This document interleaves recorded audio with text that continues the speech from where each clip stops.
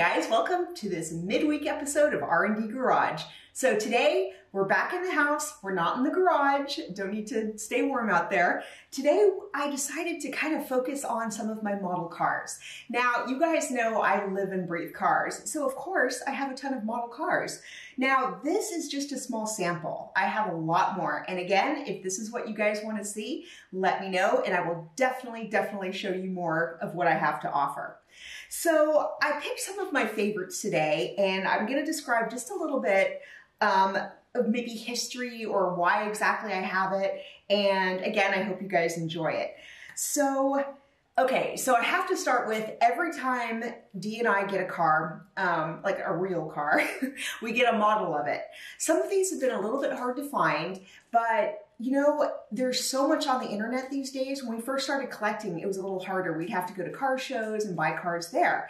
But now, I hear Turbo walking in the background, but now it's so easy to purchase online. And if you guys are interested, I can definitely provide those links. Okay, let's get started.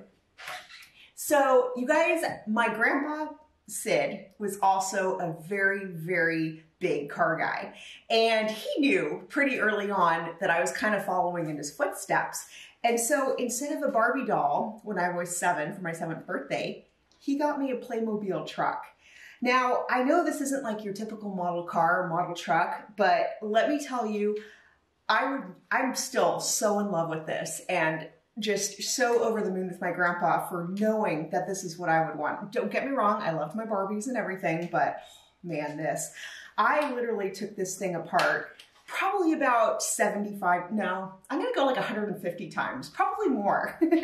But I would drive it all over the place, just so much fun. And so I'm not gonna say exactly how old this is, but you can see, oops, it came with like tools, it came with a bunch of little people to drive it. Yeah, so this is like my prized possession. Like this is my first grandpa truck. So thank you, Grandpa. Okay, so after that, oh my gosh. Okay, so I am a big fan of Back to the Future. Literally when you hear someone like, oh, that's my fangirl thing, that's my fanboy thing, Back to the Future is my fangirl thing. And so you can imagine I literally have almost every DeLorean model they made. Like I have the plain ones, I have the half ripped apart ones when they're working on it. But this one, Dee got me for the holidays last year, and it's insane. I'd never seen one with all the wiring, you know, the, what do they call it? The flux capacitor. Just the detail is just super sick. And I'm not sure where he got this. I'll have to ask him. But honestly, it's just, oh, it's the DeLorean of all my Marty McFly dreams. So very cool. Okay, so do you guys, I don't know if you're old enough, but to remember key cars. So this was basically the Magnum PI Ferrari. This actually isn't mine. My mom bought me one. Oh God, I had to be pretty small again, maybe 5 or 6. But literally on my maiden voyage, I got it stuck in the planter in the front yard, like in a crack between the cement porch and the planter. And years later, when they finally ripped out the planters, it had completely disintegrated. So I only had one maiden voyage with my key car, and that was it. But luckily, Dion was a little bit more careful with his. And so this was the kind, I think you like stuck the key in and then it like revved up and then it went off. But anyway, yeah, I mean, check out the keychain. That is like really sick. So thankfully, we still have a key car in the family.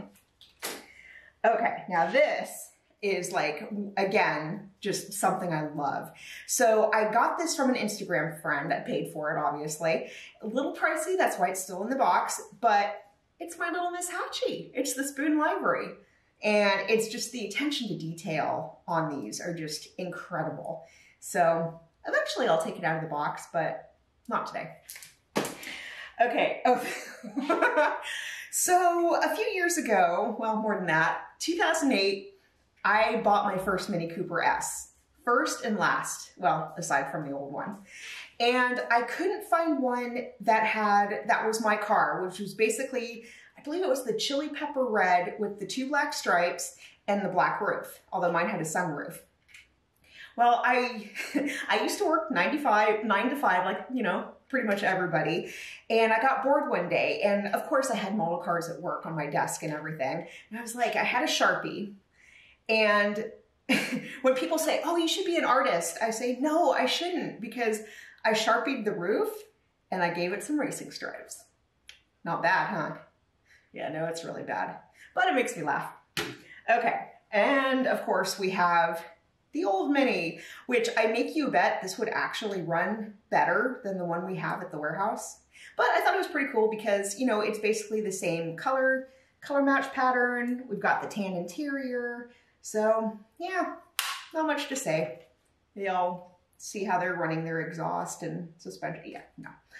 Okay, and then of course, we have the 67 Mustang Fastback. So this one just makes me smile because, you know, Dee's first car was, or still is, the 1967 Mustang Fastback that I've worked on a few times. And I literally can't wait until that car's on the road. I know we keep starting other projects and everything, but looking at this model makes me smile because it reminds me of basically the early days, and it was super fun.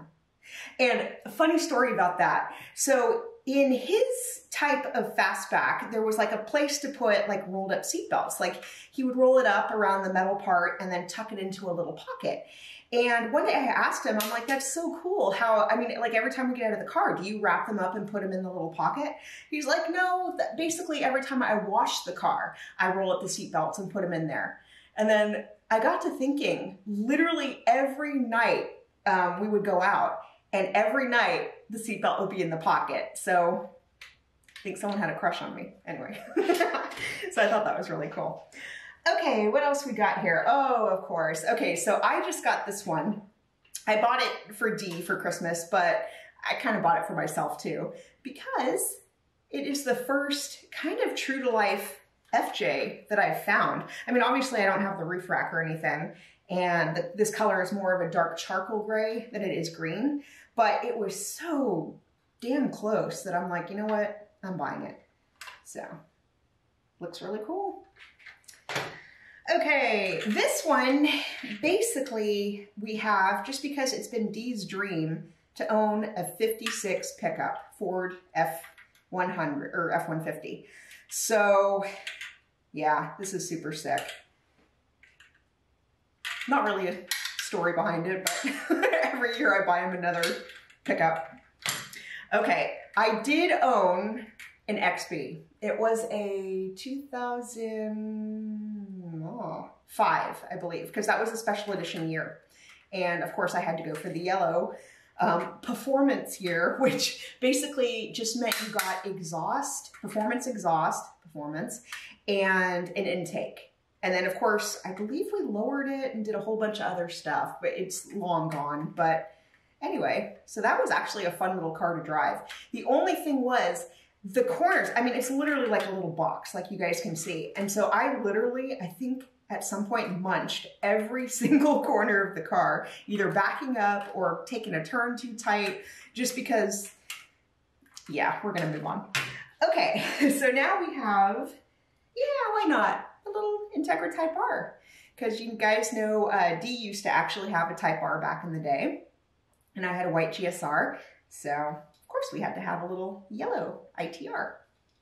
Grandpa truck. So it's basically been the hardest thing in the world trying to find a lunar green one of these. So whenever I see a grandpa truck that is basically almost the same year, I just buy it because it's pretty neat looking. Now I just need like little people sitting in the bed or something. That'd be kind of cool. So let's see, we've got that. Oh yeah, so we've obviously got tons of hatches here. So nothing really notable about these, although we may be doing something like this to the hatchy next. It's up in the air. But I really, really love the Golf. I thought that was really sick. Something about baby blue and orange. You wouldn't think it works together, but it's just, it's amazing. And then I have my Japanese FJ that I got at, I believe it was Toyota Fest. And so not last year was bad, 2019, the last time we went. And so I saw these and had to get like two. So this one I thought was super cool. And you guys know, obviously, we have an STI. So, of course, we have to have the World Rally Blue STI. Blueberry, which a lot of you liked on my Instagram post when I kind of posed baby blueberry and mama blueberry together. So that was kind of where I got the idea also to do this, because just I got a lot of positive feedback on that one. So I was like, okay, you guys want to see my models? I'll show you my models. So it's baby blueberry. And I think that's almost it. Oh, well, you know, of course we have the lotus. This one is not chrome orange, but it was pretty much the closest I could find. And I don't, oh yeah, look at that. I don't think I've ever done that before. But anyway, it does lift off. Super cool. And yeah, I mean, that was basically it. Wow, that went faster than I thought. So definitely, if you guys want to see a part 2 of all these model cars, let me know and I will totally get it done. But as always, you guys, thank you so much for watching R&D Garage. Thank you for subscribing, for liking, commenting, sharing my videos. It's so appreciative. And now I got to figure out what we're doing this weekend, but there will be something cool going on. So have a great rest of your week until then, and I'll talk to you later.